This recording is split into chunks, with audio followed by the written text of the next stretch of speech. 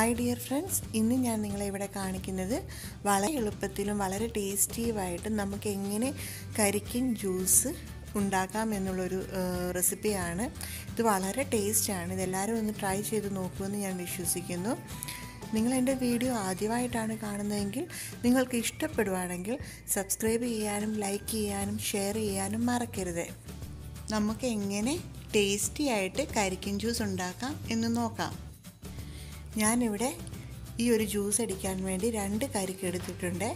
നമുക്ക് ഇത്രയും മൂപ്പ് എത്തിയ കരിക്ക് വേണ്ട. ഇതിൽ ഇളം കരിക്ക് കിട്ടുവാണെങ്കിൽ അതായിരിക്കും ഈ ഒരു ജ്യൂസിന് ഏറ്റവും നല്ലത്. നിങ്ങൾ ഈ ഒരു രീതിയിൽ കരിക്ക് കിട്ടുവാണെങ്കിൽ എടുക്കുന്നതായിരിക്കും നല്ലത്. ഞാനിവിടെ 2 കരിക്കിൻ്റെ വെള്ളം എടുത്തിട്ടുണ്ട്. പിന്നെ എടുത്തിരിക്കുന്നത് 1.5 കപ്പ് പാലെടുത്തിട്ടുണ്ട്. ഇനി ഞാൻ 1 കപ്പ് വെള്ളവും കൂടി എടുക്കുന്നുണ്ട്. കാരണം എന്താണെന്ന് ചോദിച്ചാൽ നമ്മുടെ കരിക്ക് ഇത്തിരി മൂത്തതായതുകൊണ്ട്. പിന്നെ ഇതിലേക്ക് വേണ്ടത് പഞ്ചസാര വേണം. കരിക്കും വെള്ളത്തിൻ്റെ മധുരം നോക്കിയിട്ട് വേണം പഞ്ചസാരയുടെ അളവ് തീരുമാനിക്കാൻ. പിന്നെ ഞാനിവിടെ ഒരു 8 ഏലക്ക അടിക്കാൻ വേണ്ടി എടുത്തിട്ടുണ്ട്. നമ്മൾ ആദ്യം തന്നെ എടുത്തു വെച്ചിരിക്കുന്ന പകുതി കരിക്ക് മിക്സിയുടെ ജാറിലേക്ക് ഇട്ട് കൊടുക്കുക. പിന്നെ അതിലേക്ക് കരിക്കിൻ്റെ വെള്ളം ഒഴിച്ചു കൊടുക്കുക. ഇനി അടുത്തത് ഇടേണ്ടത് എടുത്തു വെച്ചിരിക്കുന്ന പഞ്ചസാരയും ആ ഒരു ഏലക്കായുമാണ്. എന്നിട്ട് നന്നായിട്ടൊന്ന് മിക്സിയിലിട്ട് അടിച്ചെടുക്കുക. ഇനി നമുക്കതൊന്ന് അരിച്ചെടുക്കണം. കാരണം എന്താണെന്ന് വെച്ചാൽ ഞാൻ പറഞ്ഞല്ലോ, ഇവിടെ മൂത്ത കരിക്കാണ് എടുത്തിരിക്കുന്നത് കൊണ്ട് അതിൻ്റെ അകത്ത് തരി വരാൻ ചാൻസ് ഉണ്ട്. അതുകൊണ്ടാണ് ഇളം കരിക്ക് എടുക്കണമെന്ന് പറയുന്നത്.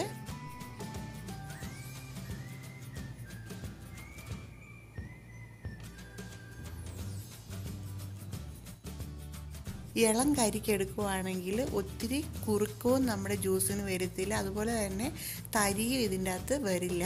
ഇനി ബാക്കി വന്ന കരിക്കും പാലും പിന്നെ ഞാൻ എടുത്തു വച്ചിരിക്കുന്ന 1 കപ്പ് വെള്ളവും കൂടെ ആഡ് ചെയ്ത് നന്നായിട്ട് അരച്ചു കൊടുക്കുക.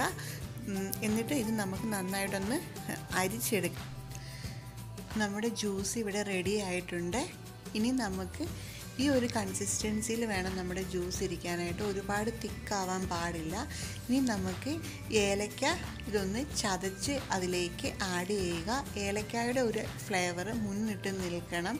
അതുപോലെ തന്നെ മധുരവും അല്പം മുന്നിട്ട് നിൽക്കണം. ഇനി നമുക്കിത് തണുത്ത് കഴിഞ്ഞിട്ട് ഉപയോഗിക്കാവുന്നതാണ്. എല്ലാവർക്കും ഈ ഒരു ജ്യൂസിൻ്റെ റെസിപ്പി ഇഷ്ടപ്പെട്ടെന്ന് വിചാരിക്കുന്നു. എല്ലാവരും ഇത് ട്രൈ ചെയ്ത് നോക്കുമെന്നും വിശ്വസിക്കുന്നു. അടുത്ത ഒരു വീഡിയോയിൽ കാണുന്നത് വരെയും ബൈ ബൈ.